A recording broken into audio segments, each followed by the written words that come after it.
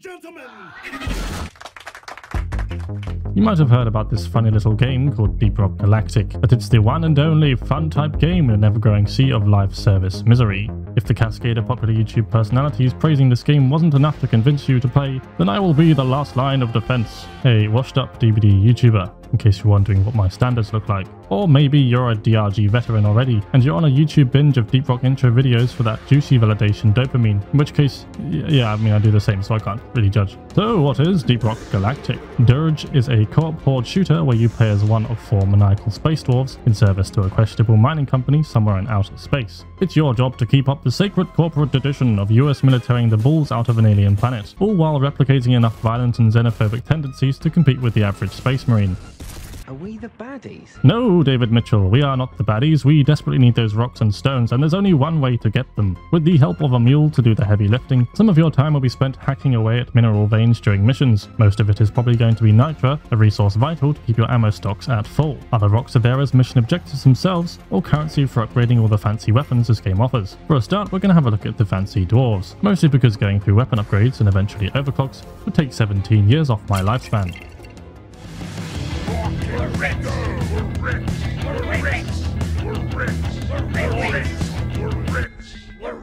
Having a balanced dwarven team isn't needed at all, but it is a matter of convenience. So if you go in as 4 gunners for example, then your mobility is going to be quite scuffed. As it stands, your best option for mobility is the Scout. I'm a god boy. I think most people can agree that grappling hooks are a fun mechanic, and you'd think Scout's utility allows him to completely avoid full damage, but a lot of the time his gameplay still looks like an ankle fracture any % speedrun, at least on my end, maybe I'm just bad. No matter how fast you are, above all the Scout must avoid 2 things: full damage and overused driller jokes. And I suppose creepy crawlies, but then again, creepy crawlies don't scream at you for missing 0.1 grams on a nitra vein. They just scream because you're using a plasma rifle to dissolve their legs off. Like many horde shooters, there's usually so many enemies that you don't need to see what you're shooting, although a fair few creatures of Hoxies have been blessed with the gift of bioluminescence to make the trip to Insectoid Valhalla that little bit faster. Nonetheless, Scout's last utility is a handy way to show your teammates how many pixels of life-saving minerals you've missed around the cave. Yes, it is a bit like showing your parents around your post-puberty bedroom with a blacklight, but unlike your parents, your fellow dwarves will thank Carl for the additional brightness. Moving onwards to our second TF2 class guide, the Engineer. Deep Rock's Engineer can't plop down supportive buildings that pump ammo and health directly into your organs, but he does dispense an alarming amount of death and destruction. And that's because helping your fellow miners in any way that doesn't involve blowing the head off the nearest insect wouldn't be thematically appropriate for this game. He can, however, place mobility enhancing platforms and 1 or 2 turrets, depending on how much ammo you want to throw at these poor critters. If you aren't busy trying to recreate some kind of deranged Minecraft parkour map with your cheese gun, then you've got plenty of time to put these down before the angry British man shouts in your ear. Buckle up. Lastly, all your turret eliminations go towards your kill count, so you can act like you did more than your teammates if you want to feel good about yourself. I'm better. I am better. Gunner is going to be a bit more tricky for me to explain since I haven't played him much, but he is also arguably the most basic dwarf available since his specialty is just good sound design. Gunner's Shield is an amazing tool for a clutch revive or cheeky ammo restock during the thick of things. Now I'm going to let you in on a little secret. Taking 2 ammo resupplies is often seen as taboo and quite naughty. However, if they didn't want you taking 2 resupplies, then they would have made the shield duration shorter. Think about it. Many things in life can take what feels like an eternity to endure, which brings us to our next contraption, this horrible little thing. It's easy to forget that it's more of a team-oriented utility item than Scout's grapple, or the fact that you can shoot while remaining untouchable to many enemy types while attached. The zipline launcher is still the slowest traversal tool on Hoxies. Luckily, you don't have to think about it too much. In fact, you won't have to think about it at all as long as the sound of exploding bugs fill your eardrums. Driller is the king of unconventional weaponry, mechanics, and morals. It's in the name. He's got a big pair of drills that you can use to mold the map with the guidance of whatever insane YouTube driller tutorial you've watched recently. That includes making bunkers to hold off swarms, or a lifesteal build where you Walt Disneyfy your enemies before churning them into tiny pieces. Having a driller around can be the difference between a most stressful extraction of your tiny dwarven life or a walk in the park. Objectives can also be accessed more efficiently, so despite the constant anxiety of having a bloke with a pack of explosives ready to blow at any moment, Driller makes up for it by making missions all the easier. You won't be piercing the heavens anytime soon, but it doesn't matter because generally the objective of this game is going in the opposite direction.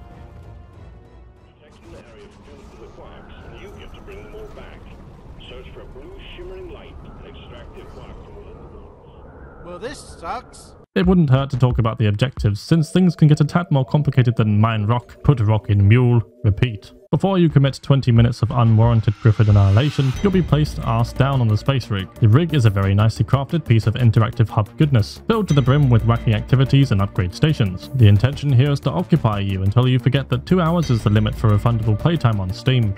The most important part of the space rig, apart from getting groggy and passing out on the dance floor, is the mission selection terminal. There's a number of mission types and modifiers to choose from, which you unlock pretty quickly. We'll try to cover some of these missions now. You'll first be sentenced to a life in the mines by management, where you'll pick up some morkite here and there. It's probably the simplest objective to be tasked with, and there's not much to say about it apart from check those walls, or be prepared to backpedal more than J.K. Rowling has retconned her own franchise.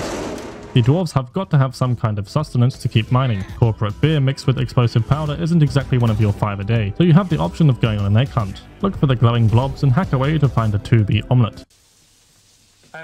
Thank you. Bloody delicious. Just try to ignore the sounds of a griffid mother out there losing one of its kids to your lunch plan. Getting a bit more complex now are the on-site refinery missions. Firstly, you'll have to find 3 liquid morkite sites so you can pump the stuff back to the refinery. This requires you to link up all the morkite sites with pipelines which are rideable. The boys back in the Deep Rock offices would probably have you make an efficient pathway to each pump jack. What management failed to consider, however, is that we dwarves have an innate urge to build a big fuck-off roller coaster wherever we go. It's why I'd stick refining somewhere in the top 3 for most fun game modes, which is objectively where it should be, unless you don't have the time to build the equivalent of Paulton's Park in half an hour.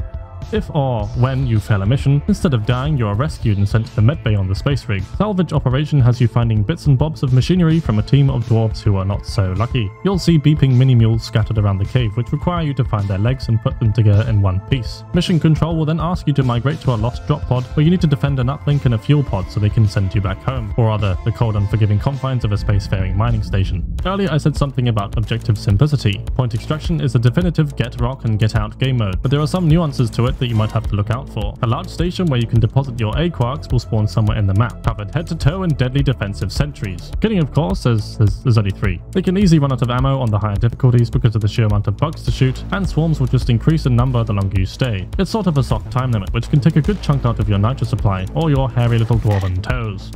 Coming up on the final 3 objectives that you unlock, escort duty has you guard a huge drilldozer which pilots automatically towards an moron heartstone. We don't really know why, we just know it's an oversized pebble with a lot of worth to our corporate overlords. The dozer itself is affectionately named Doretta, with a patable head on top as a kind of stress ball for when 10 million bugs pop out the ground. Doretta is a wonderful robot, but if the dozer even takes 1% damage, then it'll let loose a scream invoking more PTSD than a former McDonald's employee hearing a fire alarm.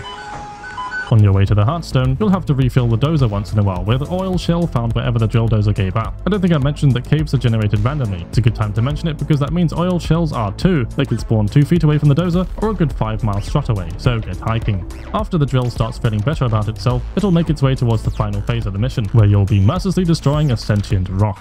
A few swarms will appear periodically while you do battle, and on top of that, the rock will start throwing other rocks at Doretta. Phase 4 can get a bit hairy with laser beams bearing down on the drill. If the drill dozer dies, you fail the mission. Game over, lads! Unless you let your driller off the leash to go cut the spiky bits down. Or you can just use any weapon that can destroy terrain, but honestly, the Bug's Life visual made me giggle, so ho-hum. At the end, the rock will explode violently and wipe out any bugs still alive, at which point you can finally grab the slab of almost molten rock with your bare hands and run away back to the drop pod.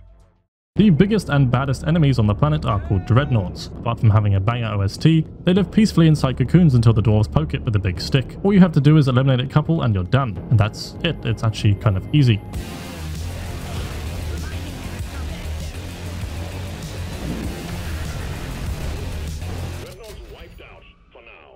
Lastly, Sabo. At first I didn't want to talk about industrial sabotage because I played it around 2 times and they were both without consent. I'll try to sum it up in a way that makes me sound like I know what I'm talking about. In order to fight the big angry triangle, you need to disable its shields. This can be done by following the wires until you make your way to 2 different power stations. Both can be hacked to unleash the geometric beast within. It is a bit like a raid boss where you have to understand a bit of what is going on to not get chomped. The caretaker has a few phases, but nothing egregious, apart from the amount of visual fuckery each one produces. After you beat this thing, you get a nice little topple animation packaged with some beautiful sound design that almost makes the retinal damage worth it. And that's the objectives covered. Secondary objectives are also a thing if you'd like to bolster your dwarven wealth, but they aren't mandatory. And seeing as one of the secondary objectives is to collect cavern testicles, I don't think they should be. There's also a ton of range in the mutators available, from your bug-murdering karmic debt slowly crawling towards you forever, or just free money. For players looking to spice things up a bit, choosing a mission with modifiers is a step in the right direction. Since there are around 20 of them, I don't think I'll be going into detail anytime soon, but I can safely say that the majority of modifiers are a good time. The caves of Hoxies are dangerous on their own, and it doesn't help that they're filled to the brim with an assortment of dwarf-munching monsters. Most of these come in the form of oversized spider-like creatures called griffids. There are also robotic enemies, but I honestly don't think that the dwarves can tell the difference. What is that there? What is that? Looking things up, I'm realizing that I don't know what half these buggers are even called, which is fine because every player or group has their own goofy name allocated for each of the bugs anyway. Nonetheless, it wouldn't hurt to know what you're up against, since there's more than just griffids out there. And there are so many of them. Do you think Margaret Thatcher had girl power? This gas is terrible. It's a big one, team. Like I mentioned, griffids are the most common enemy you'll encounter. The grunts aren't very dangerous on their own, which is why they tend to come in waves, which doesn't change the fact that they're usually the first thing that will come into contact with your overclocked microwave. Griffid guards are tankier, more resistant to microwaves, but less will spawn. Shooting them head on will usually result in piss poor damage, but the dwarves are equipped with plenty of ways to take down tankier enemies anyway.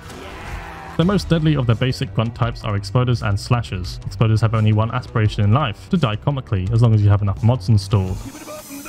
No amount of mods will save you from the emotional damage of losing your entire health bar if one of these lads connects though, so it's best to witness these funny sounds from afar. Honestly, slashers are just grunts on roids. They have more health, more damage, they're more attractive.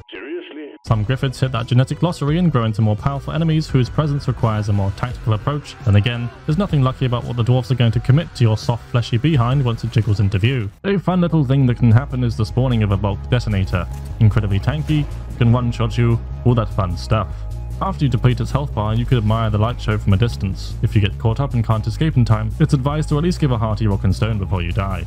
The last major griffid player is a creature called the Griffid Menace. Fighting a menace is a bit like playing whack-a-mole with a Lovecraftian murder bug. In fact, it's exactly like doing that. It has a habit of tunneling away the moment you fire another round of your precious ammo at the wall, and will quickly relocate from another angle.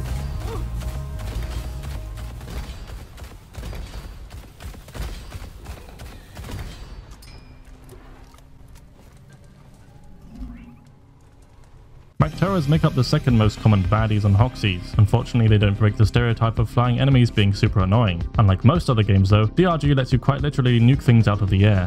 Apart from barraging you with ranged attacks, the Mactera have a heart palpitation inducing ambush type enemy called the Grabber, which I'm sure you've seen in other DRG related content. They make a quite distinct sound and can be beaten back if you catch them creeping up on you in time. You really got some birds up there? Yeah. One small tidbit about Macteras in general is that they can just appear out of thin air, so if you turn around with 3 Trijaws in your face, then you probably pissed off the AI director somehow. I'd call the rest of the enemies a jumble of messed up alien evolution, from heat-seeking vines to big sacks that spawn tiny griffids until you destroy them, or a flying version that spawns even more annoying kamikaze flying brains. Smash.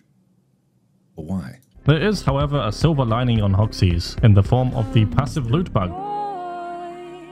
You drop nitro and gold if you take them out, which for the average person would pose quite the moral dilemma. Not for the dwarves though.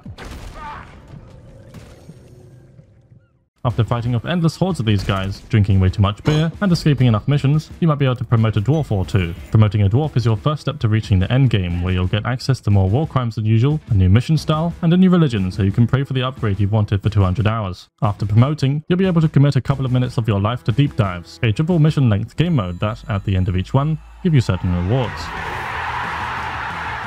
Deep dives are there to shatter the illusion that the devs are the kind, wholesome people you thought they were, because they built a system that lets Swarmageddon and lethal enemies generate randomly into the weekly dive. So, why go through this 50-50 coin flip on Reset Thursdays to see whether you'll be fighting the equivalent of a Tyranid invasion or not? How much is this? This is not a gift shop. I've got 50p. Fuck you, bastard. Overclocks are the bread and butter of most meta or even just straight up silly weapon builds. Dives are a surefire way to find them, but since they are RNG as to which one you receive, your beard can turn from green to grey in the time it takes to get the one you want. While it is true that farming for overclocks is the majority of the endgame, if you survive the gameplay loop for this long, you're probably already quite the fan of this package anyway. It can sound a bit underwhelming to a new player, but I'm not accounting for all the batshit stuff that we have access to, like perks, machine events, seasonal stuff, the insane modding community, and creature encounters, which can all meld together with mutators and environment types for a thoroughly unique experience. With Season 4 around the corner, it's a great time to get into the game or pick it back up. If me reading down a wiki page with a few jokes splattered here and there hasn't convinced you, then that's fine. I mean, I hope you at least enjoyed the video. I'll see you next time where I try and get more people to play my latest addiction. Cheers for watching.